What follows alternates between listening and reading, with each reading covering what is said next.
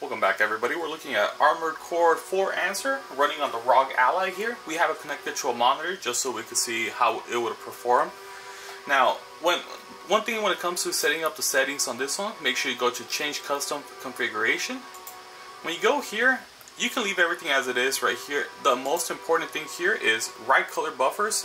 Just because sometimes the shadows are very dark, we want to make sure we change that. Go ahead and change frame limit to auto.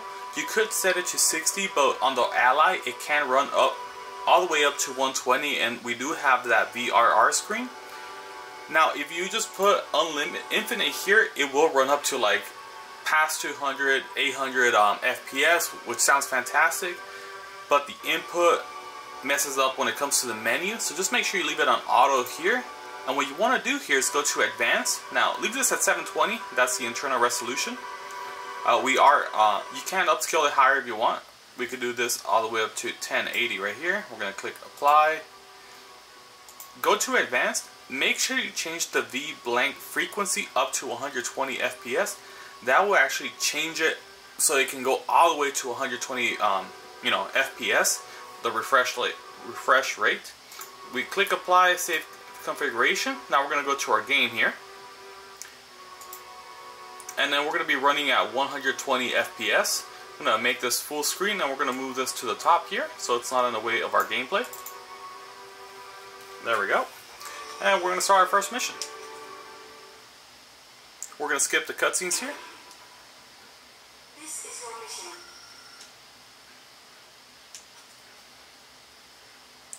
We are running at 18 watts right now, so if it drops, don't be afraid. We could always bump up the FPS. Notice it's at 65, 68 right now, 70, it's starting to stabilize. Now, if I want more performance, we just go here. Oh. There we go. And we're going to change this to turbo now. And there we go.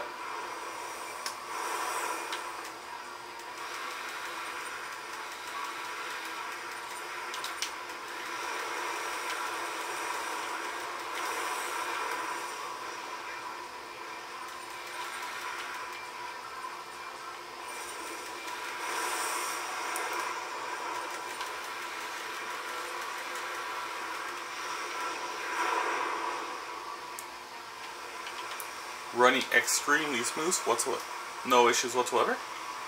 Gonna get back to the higher ground.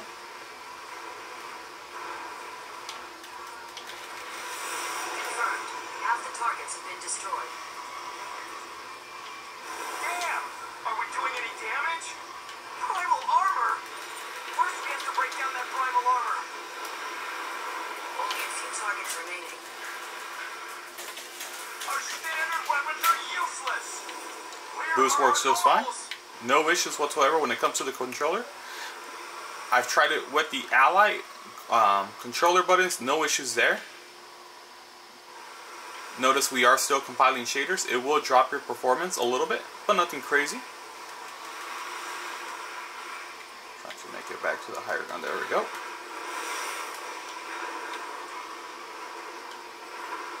Should be some on the other side here.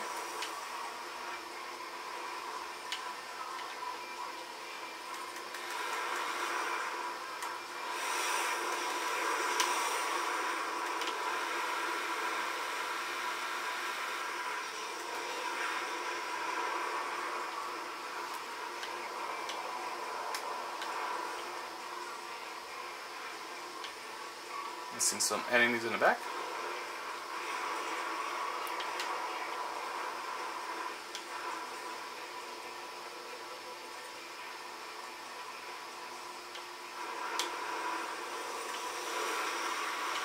We've confirmed all targets destroyed. Mission complete. Well done. Almost perfect.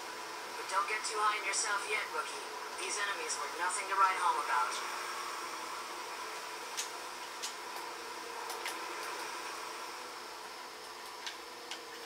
Now we're gonna try, just going one AC versus another AC here. We're gonna skip this, no problem.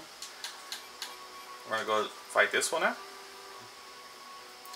Like I said, runs perfectly fine. We're not even hitting 30 watts at the moment. We're at 26. but we are running at 120 FPS. We could turn up the fan curve a little bit more, but it's unnecessary.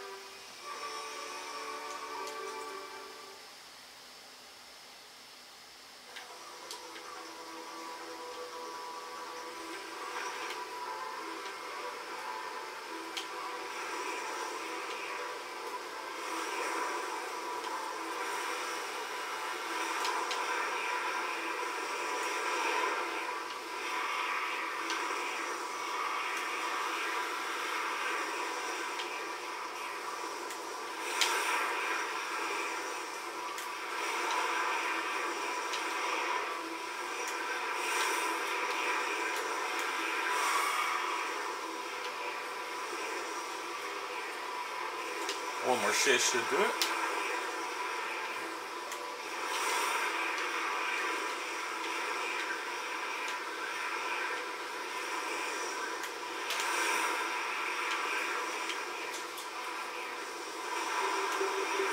Wow. Well, let's try it one more time.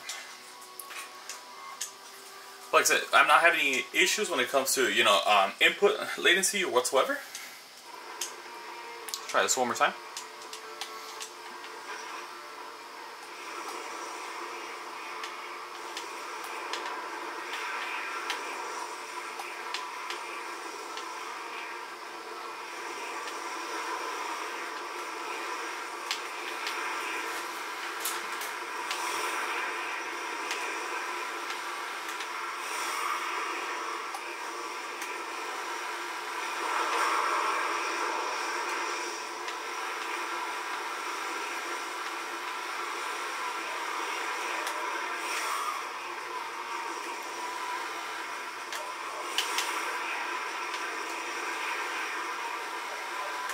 There we go, let's go.